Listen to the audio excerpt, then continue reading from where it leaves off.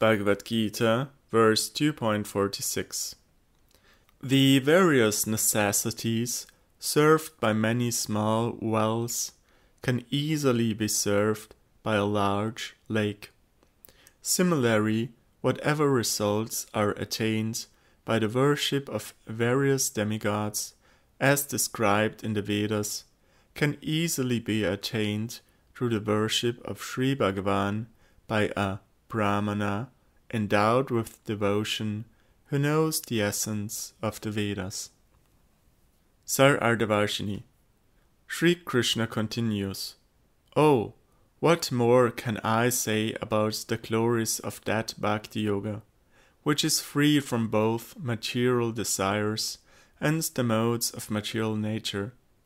Even initial endeavors in Bhakti are neither lost nor adverse in their effect." Also in Shrimad Bhagavatam 11.29.20, Sri Krishna has told Uddhava, "Nahi angopakrame, O Uddhava, because I have personally determined the transcendental nature of this process, even if selfless action performed for pure bhakti in the form of hearing and chanting is improperly performed, there is no possibility of the slightest loss." However, in this context, resolute intelligence or vyavasa yatmika buddhi also indicates devotion performed with material desires, sakama bhakti yoga. To prove this, Sri Bhagavan uses an example when he speaks the verse beginning with yavan. Since udapane is a singular noun, it has been used in a similar case.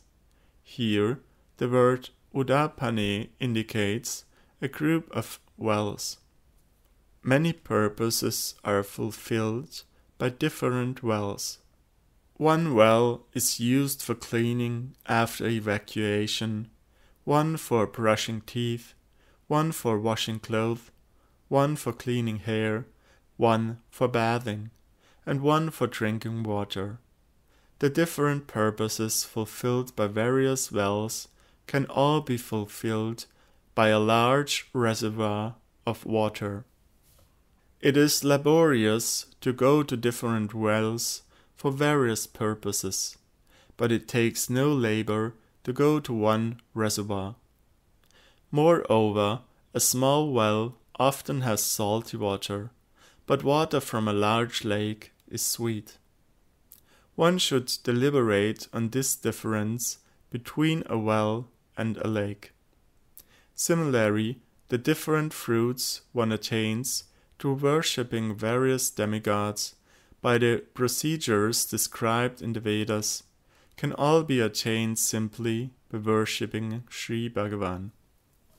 The word Brahmanasya means those who know Brahman, Veda. Only a Brahmana knows the Vedas, but beyond Vedic knowledge is the knowledge of the real Brahmanas, who specifically know Bhakti to be the ultimate meaning of the Vedas. Shrimad Bhagavatam 2.3.2 also states, Brahma varchasa kamas tu yajeta brahmanaha patim indram indriya kamas tu braja kamaha braja patin. A person desiring the Brahman effulgence should worship Brahma, the master of the Vedas.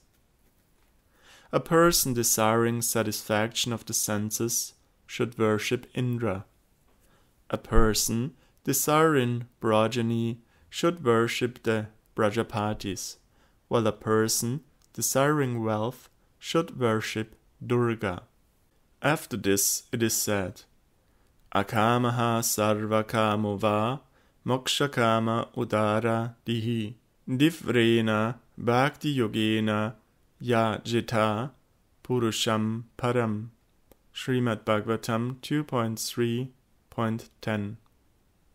Whether one is free from desires, full of desires, or desirous of liberation, one should, having attained a higher intelligence, worship the Supreme Personality, Shri Bhagavan, with intense Bhakti Yoga. Just as the rays of the sun are very intense when the sky is free from clouds, similarly, Bhakti Yoga, which is devoid of jnana and karma, is also very intense. One's intelligence becomes many-branched by worshipping a number of demigods to fulfill various desires. Only Shri Bhagavan, however, can fulfill all of one's desires. When even a particle of such intelligence is engaged in worship, it is considered to be one-pointed because of the superlative nature of the object of worship. Sararthavarshini prakashikariti. The various activities that can be performed by the use of separate wells can all be performed by using a large reservoir of water, such as a lake. Similarly, the various desires that can be fulfilled by worshipping many different demigods according to the Vedic directives can all be fulfilled simply by worshipping Bhagavan. If the heart is filled with many material desires, various demigods are worshipped to fulfill those desires. The resulting intelligence, which is many-branched, is known as Avya Vasa Yatmika Buddhi. In contrast to this, the one-pointed worship of Shri Bhagavan is only achieved by focused, resolute intelligence. For this reason, those who know the Vedas explain Bhakti to be the sole essence of the Vedas. Therefore, one's intelligence is only resolute in Bhakti Yoga.